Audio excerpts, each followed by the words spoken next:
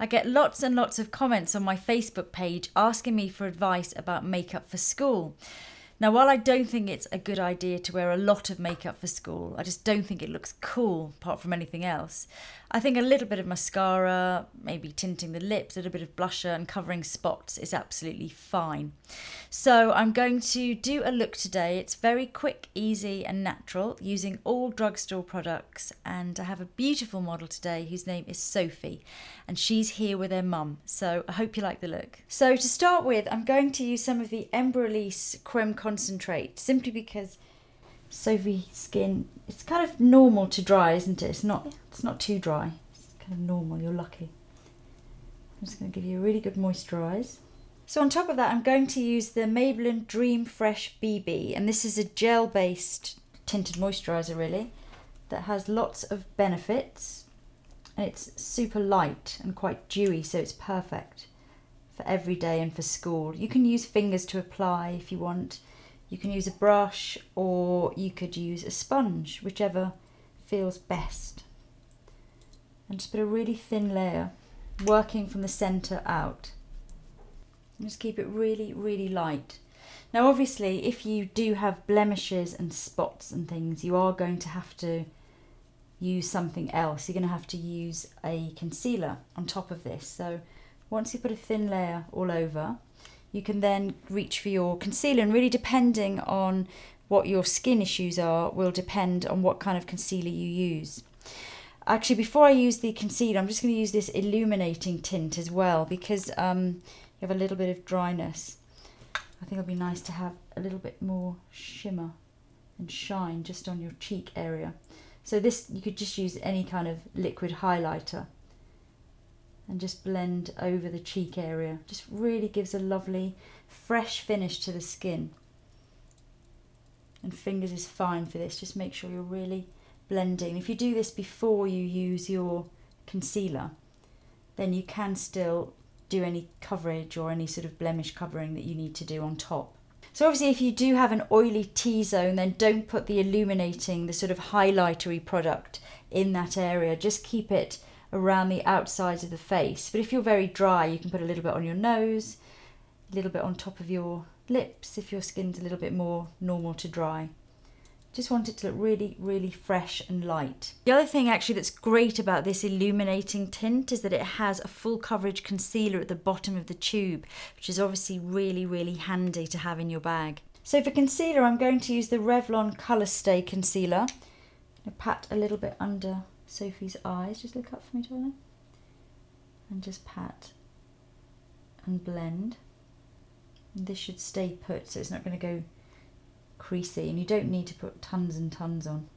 Even if you are dark under the eyes, just focus really on the areas where there is the darkness and don't put it all the way across, because it can build up and start to look a bit cakey. And then anywhere else, if there's any redness, you can apply concealer. If you do have blemishes, then you should use something with a little bit more coverage, something like a Vichy Derma Blend or this Sonia Kashuk sort of more solid type of concealer, which just has more dense coverage. And if you did have blemishes, you could use a brush and apply onto the blemishes and blend in with that. I have got actually a video all about covering spots and acne and things, so I'll link to that as well. So on to blush, and I'm going to use the Cream Blush by Bourjois. If you have spots or blemishes in this area that you have already concealed, then don't use a cream blusher. You should use a powder blusher. Just powder and set the concealing that you've done, and then very gently brush over super lightly with a powder. So just apply it really simply onto the apples of the cheeks and then blend out. So just keep blending. You don't really want to see where it begins and where it ends.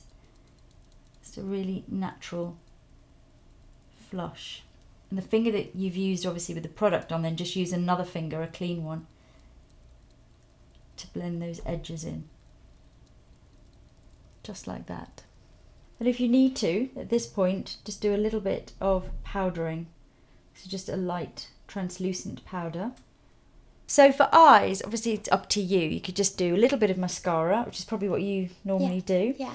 Or you could put on a little bit of liner or a little bit of eyeshadow. I quite like this palette by Revlon because it has sort of really nice peachy colours and pink colours, which aren't too kind of sickly, but they're really pretty and they would suit a lot of skin tones.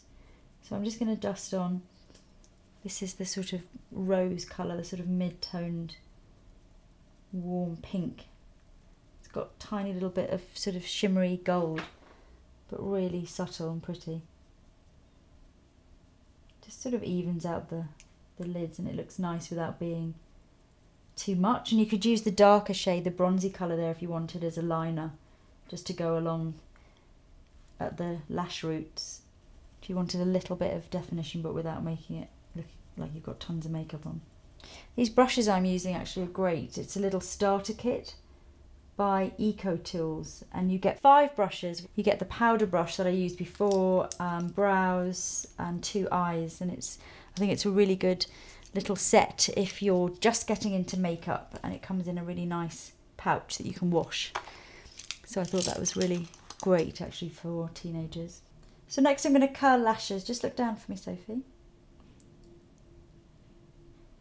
And for mascara, I'm going to use the Physicians Formula Organic Mascara in black. Just look down for me. So I'm just going to put a light layer all through the top lashes. I'm not going to put too much on because Sophie naturally has really thick lashes. So for brows, I think just do whatever you need to do. I mean, if you can just brush them into shape, perfect. If you have any little gaps or any little scars, you can just fill them in with a little bit of powder and just really gently brush over. You can thicken them up and have them look as even as you can. Don't worry too much about it, but I think really avoid kind of heavy penciling and things during the day because it just looks kind of weird. If you've got unruly brows, you could use an eyebrow gel just to set them. I'm actually going to go back in with the darker shade from the eye palette and the brow brush there and just go along the lash line again for a little bit more definition. So for lips, I think one of these Corrèze lip butters are perfect because they're really beautiful colours, but they go on very sheer. They just give a hint of colour to the lips and they're really hydrating as well. Obviously you can just use fingers when you're applying it on yourself. I'm going to use a brush, but this one is Quince, so it's a really beautiful kind of rose pink. Just rub your lips together. Feels nice, doesn't it? Really soft. Really moisturising. And then you can just apply this throughout the day and keep your lips really soft and hydrated. And the colour looks really lovely. And you don't need a lip pencil or anything. Okay, so that's a finished look, and I think it's just a really nice, fresh, easy look for school. Have a look in the mirror, Sophie. I would really wear that to school, yeah. I really like it, yes. You like it? Oh, good.